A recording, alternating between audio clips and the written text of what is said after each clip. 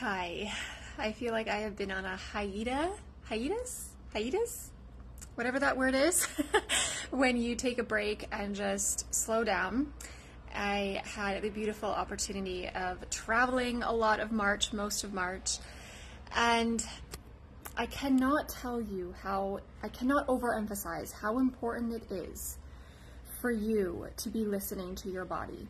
I have the freedom, I have the awareness, I have the tools to be able to nurture my body, manage my emotions, connect to myself, and listen to my body in a way that society, so many different other, like schools, so many other places do not really teach you fully.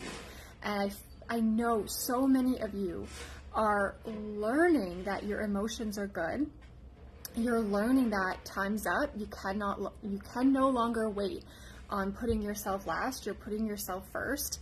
And so today what I really want to do is I wanted to come on here and just let Spirit speak through me, and there'll be some stuff unplanned for.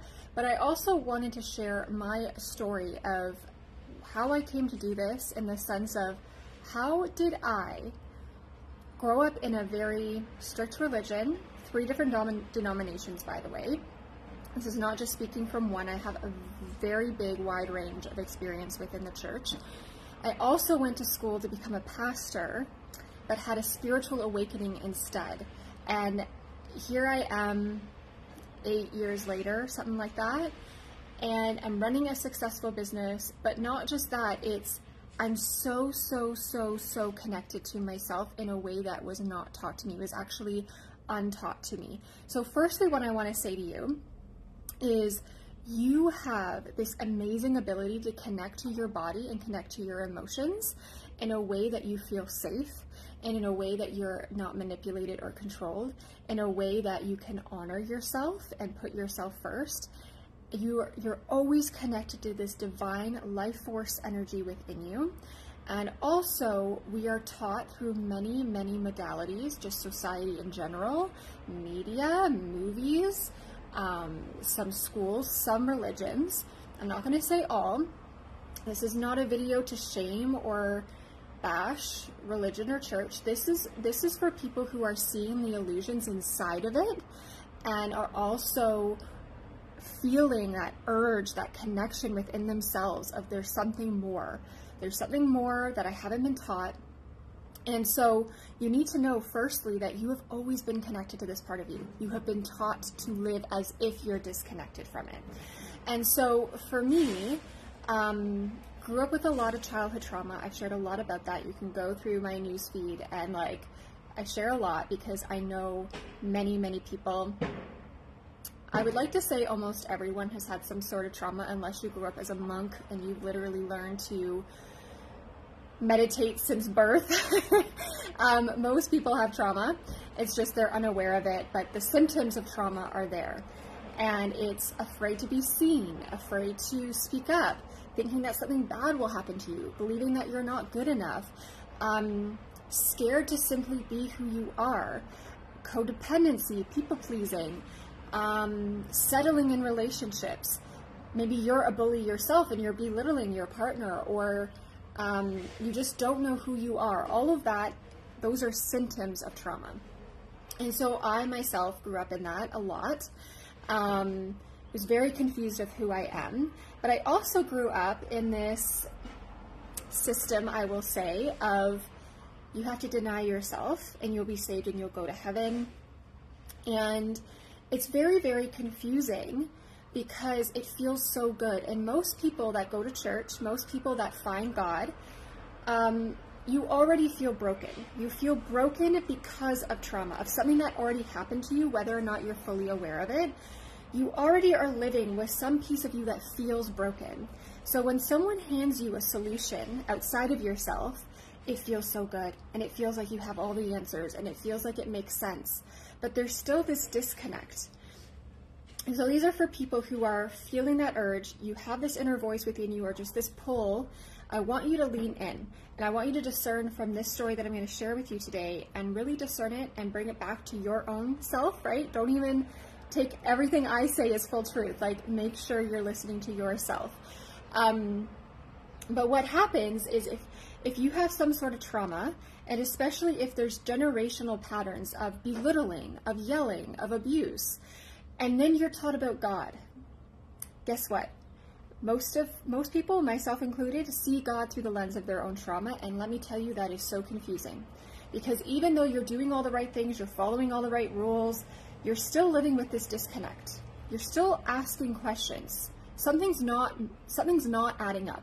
And your inner being, the part of you you're always connected to, that's connected to this divine force energy, is like, yeah, there's something else there, and it's trying to get your attention, because your inner being always has you, is steady, is that calm inner knowing that now I'm so excited because I've been connecting back to it for a number of years. I am walking clients back to it, and so many other people are realizing, hold up, there's something more to this. And I mean, I grew up believing and being taught that energy is bad, energy does not exist, and now I know energy is, everything is energy. Our organs are energy, cars are energy, everything is vibrational, everything is frequency.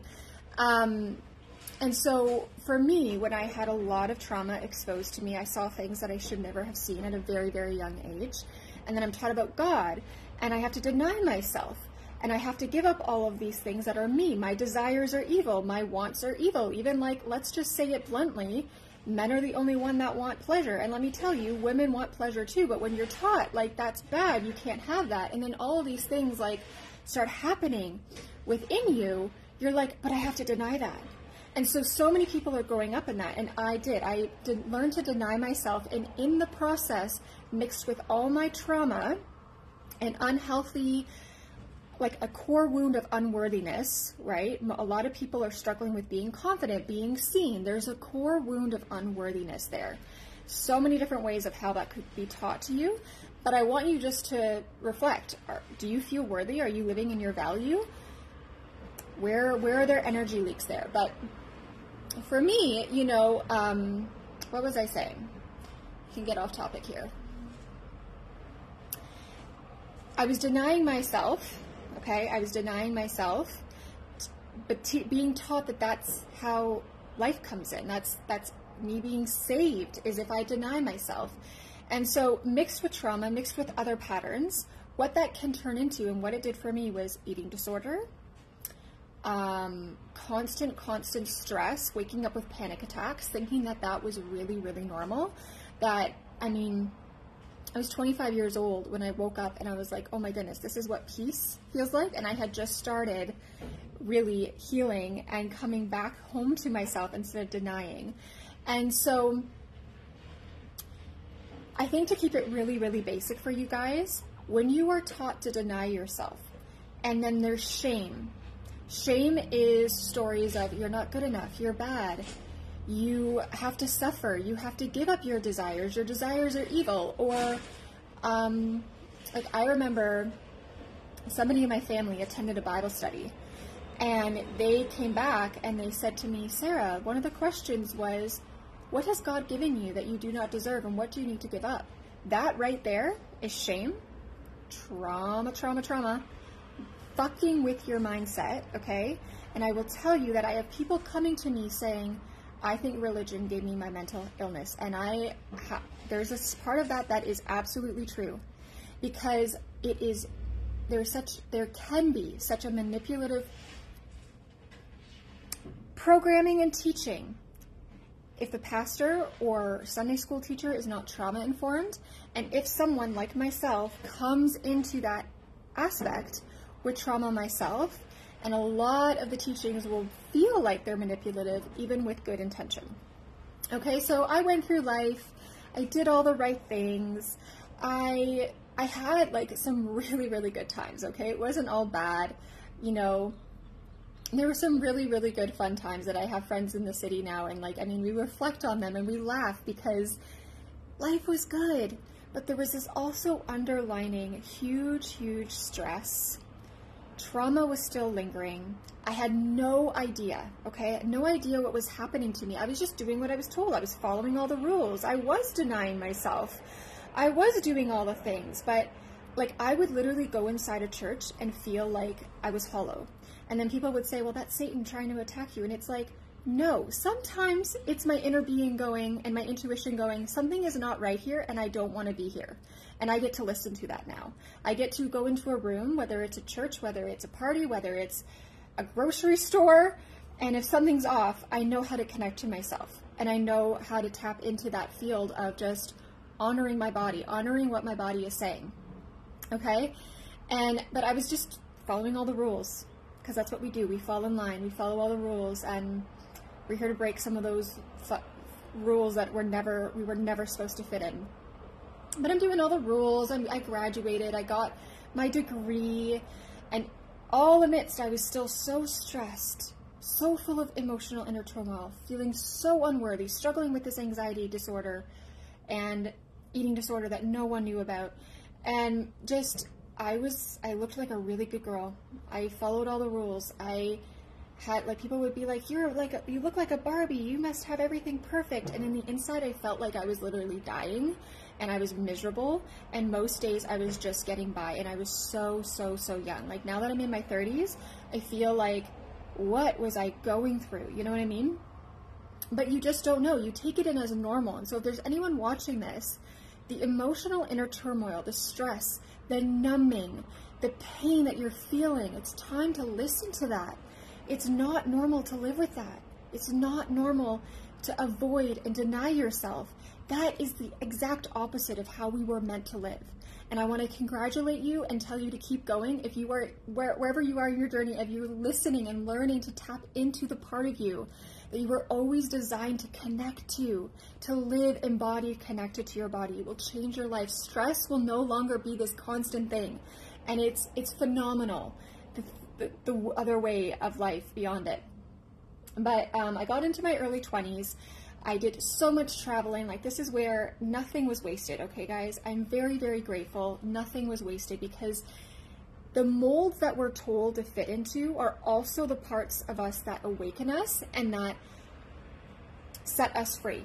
Anything has the power to limit us, and it has the power to set us free. So the same place that was closing in on me, that was causing a lot of stress, it also was the place that I broke free of. And it was this beautiful, messy thing that I believe we all have to go through in our own timing if we're willing to. And so I got into my early 20s. I started writing a book. I started traveling. I had people at this church that I was involved with say, you're the leader for all women. And I was like 22, 23. I did not know who I was, but I was writing a book. I was teaching. And let me tell you, it is the most humbling experience to let your earth shatter, let your inner world crumble to pieces, because I believe now no one has the right to be a leader or teaching unless they're actually living it in themselves. And I didn't know that I wasn't. I honestly didn't. I was just following the rules. I was just doing what I was told. And this stress that was inside me the whole time, I thought was normal. I thought this was what everyone else had. So I just kept going and kept going and kept going. But I had no idea how to give life to myself. I had no idea what I was teaching to give to myself. I felt so lost and disconnected. But I was teaching, and I was this leader, and I was speaking on stages, and I was writing a book that people were buying, and it had a lot of great stuff in it. But was I living it? No. Did I know who I was? No. But here I am in my 20s, and then my world came crumbling down when I was about 23, 24. This is the thing, guys, is when the emotional pain and trauma sit in our body, and it builds up, it builds up, it builds up. Sometimes it will turn into actual diseases like autoimmune, chronic pain, even cancer. And for me, it was turning into huge gut issues to the point where I couldn't leave my house for months. All my insecurities came rushing up, and it's kind of funny because I wrote this whole book on teaching women to live in their power, teaching women to, well, I didn't use that frame of mind because I was just still denying myself where that was, you don't have power back then. Now I know I have power. But it was really like helping women to accept themselves and live a life godly to God. And there's a lot of words in there that I don't believe in anymore, by the way. But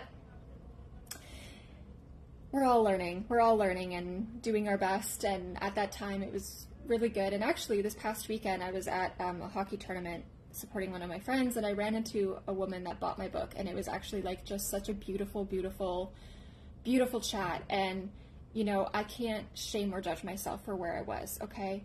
It's a learning experience. But for the sake of this video today, my whole world started crumbling down around me, and I couldn't leave my house. I was in my last semester of my master's degree in counseling and coaching. I was working full-time at a school, and it was just so, I just couldn't do it anymore. Like, my body was like, I'm gonna stop. Like, you can't keep going. And that burnout, I mean, I was 23 or 24. I had already hit burnout like 3 times in my life. I was overdoing it. Just this stressed out mentality that I was never good enough unless I did. Could never rest until I did something useful. I mean, I don't live in that anymore. So great that, you know, if I need to take 3 days off and do nothing to listen to my body or just meditate, I can do that now. I didn't believe I could do that. I didn't think I was worthy. Crazy, eh? But I know a lot of you are still living in that or trying to get out of it because you know it's just like, how? So my world came crumbling down. I'm 23, 24. I'm getting just huge body dysmorphia, huge insecurities, can't even look myself in the mirror, don't even want to leave my house. But I was this amazing girl that had it all together, and it was so hard because it was like, how do I even tell my friends what I'm going through when they've relied on me, and when I've been so codependent, when I've thought I've fixed all of their problems. By the way, we're not here to fix other people. Big learning curve for me to accept that, to go, I have to give to myself what I've been trying to give to others when it was not my place to try to fix them. And so here I am, 23, 24, getting my master's degree, had just launched a book, feeling so lost and couldn't leave my house. And I start to get better, but then I think full-time ministry is going to save me. Everyone else is thinking I should be a pastor, and I'm still so tied up in stuff that, and by the way, guys, I was navigating through this basically alone. Like, no one knew I was going through this. And, you know, I think a huge pattern in families and just in culture or friendships is we don't talk about stuff. We see someone in pain, we're not going to go there. And the thing too, guys, is what's happening right now is when one person in the family decides to meet their own emotional pain, what's happening is it is showing light to other people in the family of their own wounds, of their own programming, of their own disconnect. And we're learning that, like, if you give your needs, how do I want to say this?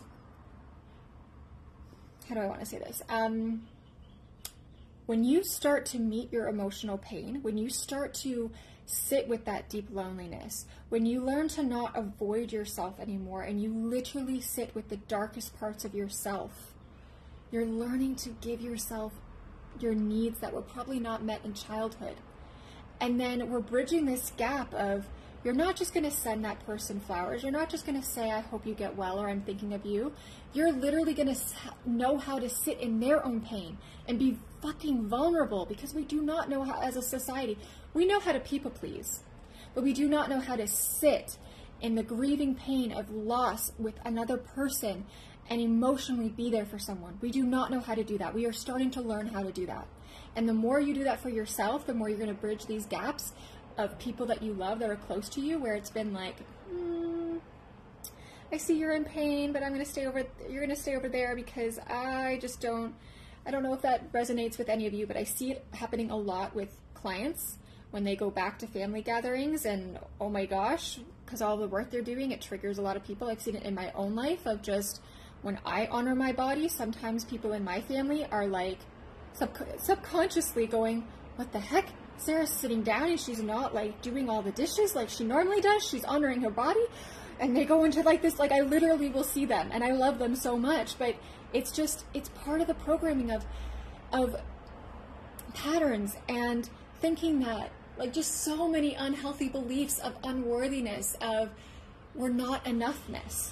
And we're shifting that. We are shifting that so much. And I'm so excited. And it's also a huge learning curve for a lot of you. So anyways, I went into ministry and thinking that would save me. I was starting to get better. I could leave my house. My gut issues were definitely better.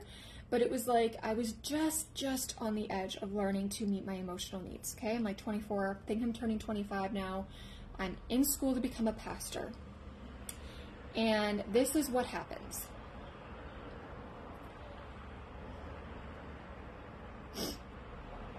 The voice inside of me of saying, there's more for you, was still speaking to me. My inner being, connected to life force energy, was still speaking to me. It never left me.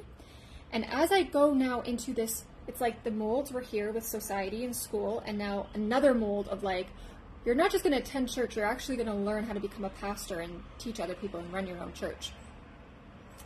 And it was good. It started out really well. Beautiful, beautiful people there, okay? Beautiful, beautiful people there. But I'm sitting in class and I'm being taught about Jesus. And then I'm being taught, but you're going to do this. You can't do this. You're going to do this. And it was literally like the veil was being lifted for me. Like I was starting this huge awakening of this mold was also breaking me free of seeing things for the first time, of connecting so many dots of questions I had when I was in Sunday school, or just questions when I was in school, and I'd raise my hand and I'd be like, this doesn't make sense. But then they would give the answer, and it made sense. And because you're a child and you're looking up to these people to give you love and to give you support, you think, okay, that makes sense. That's the answer. But I'm sitting there becoming a pastor, realizing, first of all, I'm not cut out for this. I don't want to lie to my congregation. This is not living as Jesus lived. It kind of is. They've got some truth whined in there so that it convinces people. But for me, I'm sitting there and I remember looking around the classroom going, does no one else see this? And again, not all church is bad. We sometimes need church. I have clients that still go to church. I have an amazing brother and sister-in-law that are pastors, and they're beautiful, beautiful people. But for me, in my journey, I'm sitting there seeing the illusions. And what's beautiful, what's happening is I'm starting to connect deeper to this part of me and God, like never before, like trust beyond measure. Like I am just talking and praying with him going, this is not okay. What is going on? And I started to build this amazing thing that was already inside of me, even though I fully didn't understand it yet, because this mold was forcing me in a good, really good way to pray, to connect, to go, God, like, what is going on? I followed all the rules, but this is not okay, and I do not want to be here. My whole inner being was like, this is a hell fucking no for me. No way am I doing this with my life. No way am I following in line with this. Okay, again, I grew up in 3 denominations, so this is not just coming from one space. This is coming from many different theology backgrounds and many different church backgrounds of experience, okay? And, but I was still learning so much there, guys, okay? That's why you need to know nothing is wasted. I learned so much there. And I got to a point, though, where I was like, I've got to finally tell someone that I cannot stay here. And I was so terrified, okay, guys? Like, most of you, when you're on this journey and you're on this, like, brink of, you know you're not where you want to be, this inner being part of you is talking to you, you're starting to tune in, you're starting to listen, and then it's like, oh my gosh, but I'm so terrified. If I actually listen, if I actually open that door, what the heck is going to happen? And it's terrifying. And you need to know that that's okay, that that's normal. And you need to walk into that terrifying part. You need to face that fear, because when you face that fear, on the other side is everything that you want. Promise you. So I am sitting in this lecture. I'm closing my eyes. I'm connecting with God. And I actually start to visualize this bird. Keep messing with my hair. This bird, and this bird is flying free, and I'm like, I want to be this bird. This bird is free. It's outside of this cage. It's outside of these 4 walls. It sees all the beauty of life, and it's connected to this life force energy. It's connected to God. And then my beautiful friend that I had met there, she leans over and she's like, Sarah, And at first I was like getting annoyed because I was like, oh my gosh, you're interrupting this flow state that I'm in, this prayer meditation that I'm in. Like, what do you have to tell me? And she's like, Sarah, I think God wants me to tell you that you have wings that you have not flown yet. So let me tell you. The waterwork started. I started bawling in that class. I had to walk out, and I'm like, I have to claim it. I have to claim it out loud to people that I do not belong here. And I'm going to step for myself. I'm going to step into this trust that I'm feeling within me of God that no one has taught me. And it's so scary, but there's no other way now. Like, I was at that point where I was like, I cannot do anything else but listen at this point, because everything else before that does not serve me. I feel I'm stuck, I'm lost, I'm disconnected, and time is up. And so I want you to just acknowledge that the same place that was holding me captive was the same place that freed me.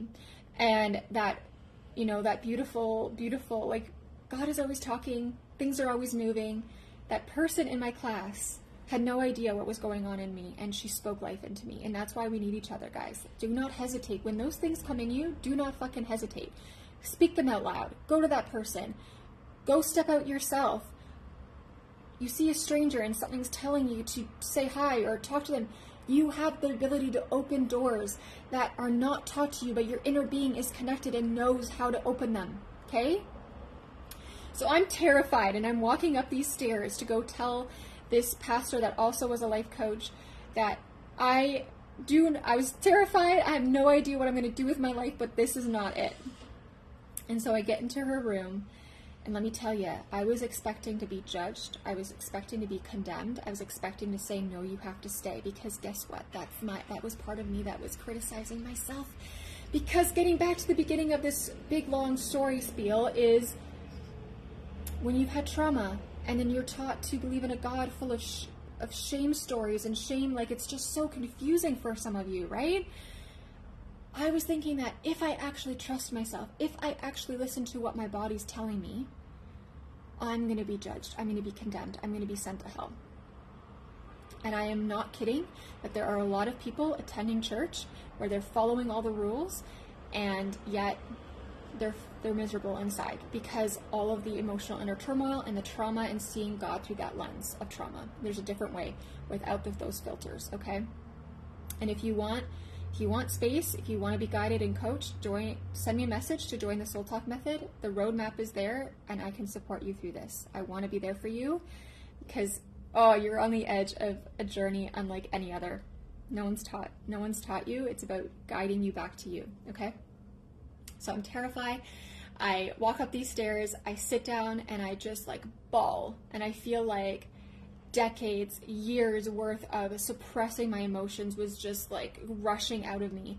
And this beautiful lady, I'll never forget, because she did something for me in that moment that I never knew that I deserved, never knew how to give to myself.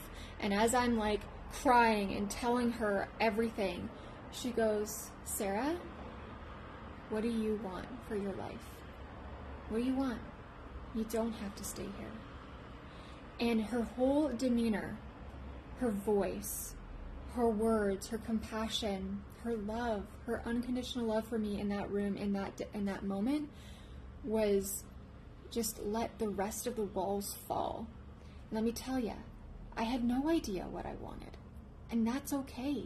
Stop waiting so that you're ready or have the answers. It's never been about having the answers. And when religion comes in and tells you these are the answers, and these are the only answers, and these are the rules, and there's nothing outside of that, it's not true. It's never been about having the answers.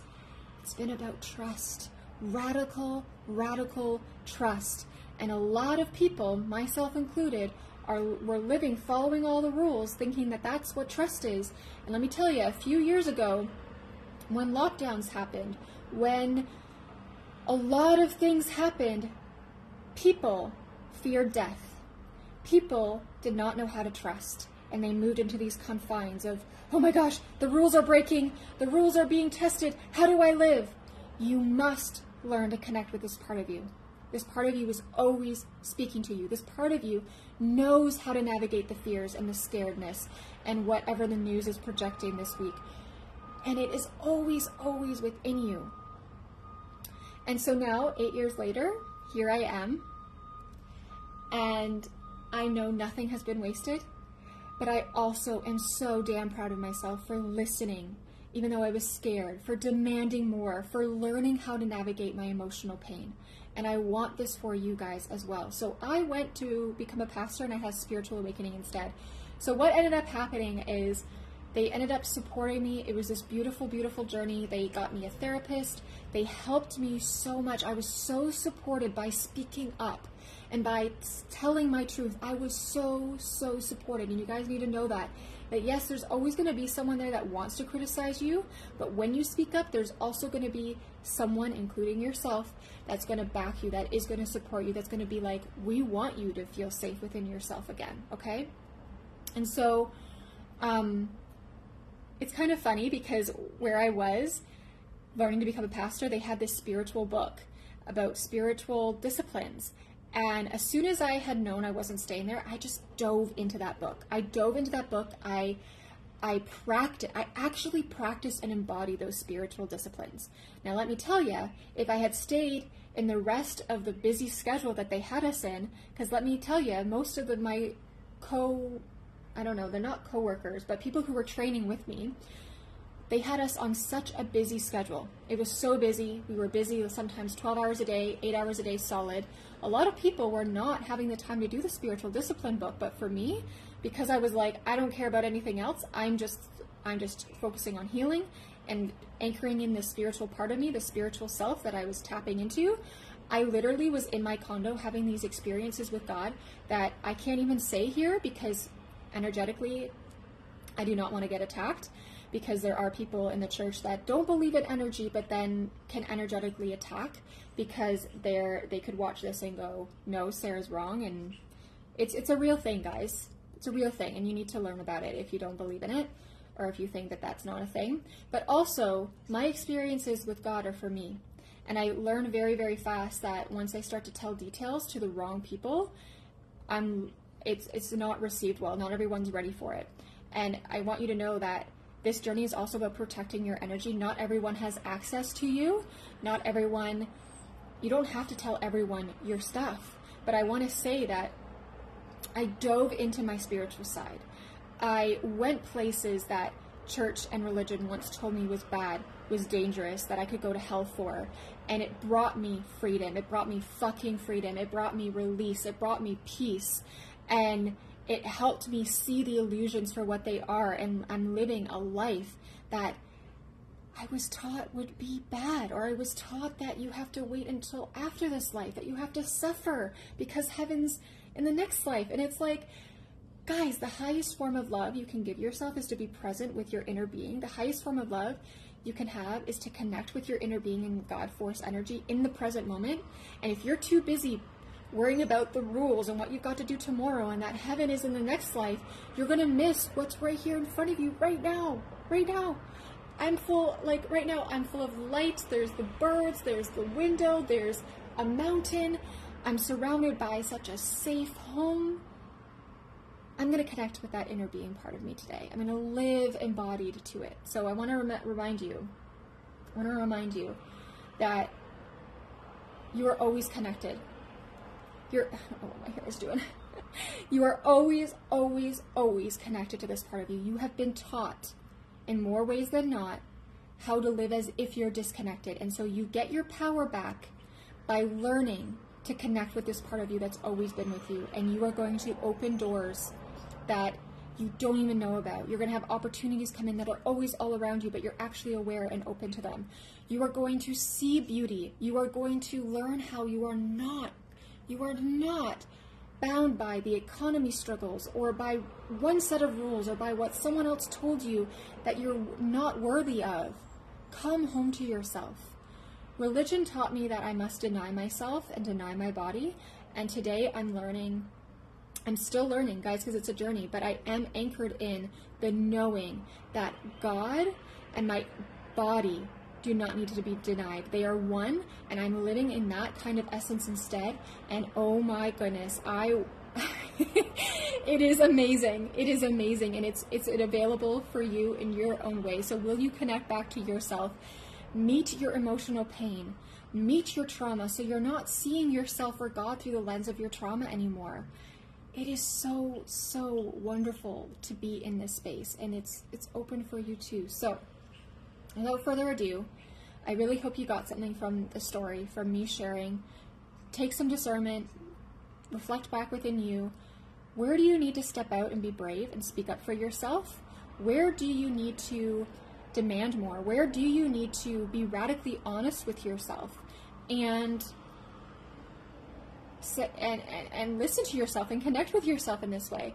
And if you want support, if you want guidance on how to do this, connecting back to yourself, regulating your emotions,